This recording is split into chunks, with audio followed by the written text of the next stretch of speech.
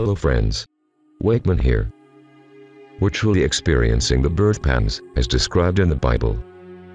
Some of us are feeling something major is about to go down very soon. We can feel it in our bones and soul. All the signs are indicating for a high watch period starting next week.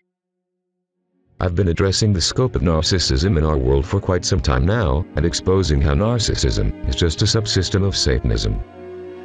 Because that, people are now being able to see the truth that lies behind the narcissist establishment's veil. Pay no attention to that man behind the curtain. The great boss has spoken. And to observe that narcissism is just a subsystem of Satanism. Therefore YouTube and its satanic minions are trying to shut down this channel for sharing the truth. A similar situation is also happening to other channels for exposing the truth behind the narcissist establishment's veil. My recommendation remains the same as before. This is a spiritual warfare battle we're facing, and it's only through Jesus Christ we can obtain victory and be delivered from it. I've a feeling the narcissist establishment is about to create internet outages as early as tomorrow. Get ready spiritually for what lays ahead. As always, check the videos on this channel's playlist. Everything hidden will be revealed for additional information about what is happening and getting prepared for it. Despite my terminal illness, my heart and soul is full of love, and I'd keep on praying daily for all of you. May the grace and the blessed hope of God be with you all. God bless you. Please remember, Jesus Christ is the truth, the way, and the life. Paul the Apostle warned the Church of Jesus Christ will experience a turning away from the true doctrines of Jesus Christ, a turning away from sound doctrine. For the time will come, he said, when they will not endure sound doctrine, but after their own lust shall heap to themselves teachers having itching ears. And they shall turn away their ears from the truth. Now, who's turning away their ears? This is in the house of God. These are those who once loved the truth. These were once those who lived in the truth and were not afraid of reproof, correction. Paul starts this solemn charge, and he calls God and Jesus Christ as witness to what he was about to say. And he said, preach the word, be instant in season and out of season. He said, I bring God, I bring Christ his Son as witnesses right now to tell you the time is coming. And he points, I believe, to the very end time, that men will not endure sound doctrine. They're going to turn to smooth doctrines of ease and peace and prosperity. And he said they're going to turn away, they're going to have itching ears, and they're going to heap themselves teachers to scratch those itching ears. And Paul says, I'm telling you before the Father in heaven, and I call Christ the Son of the living God to bear witness with the warning that I give to you now.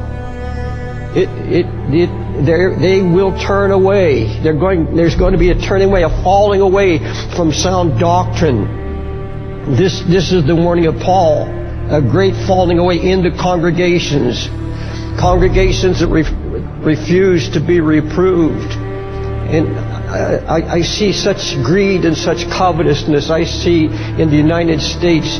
And I used to think that it was because there were greedy ministers, backslidden greedy ministers that were producing this.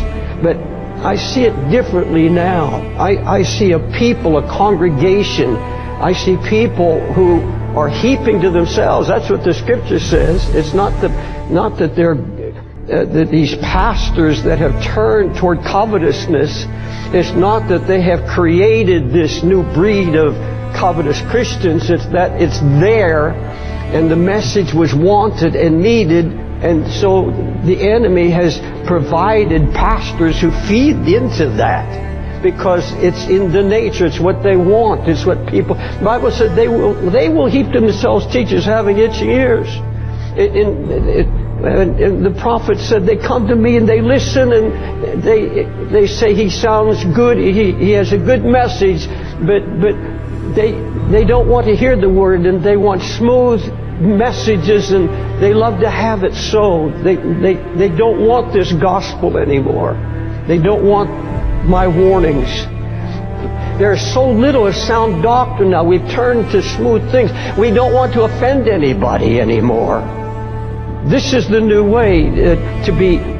We've got to come friendly. In fact, in the New York Times, there was a special edition there on a Pentecostal church in the States of about 10,000-15,000. And he was asked, the pastor was asked, have you gained in just 2 years all these people? You started with a handful, and you have these thousands, and you have these huge buildings and everything. He said the secret is bringing them in the back door.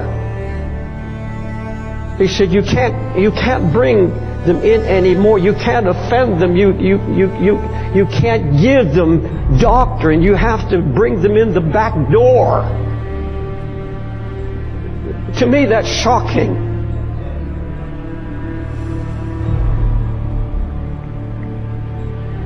Many shall follow their sensuous ways, because of the way the truth shall be mocked, and in their greed they will exploit you. And that's what we're seeing today, an exploitation of so many people.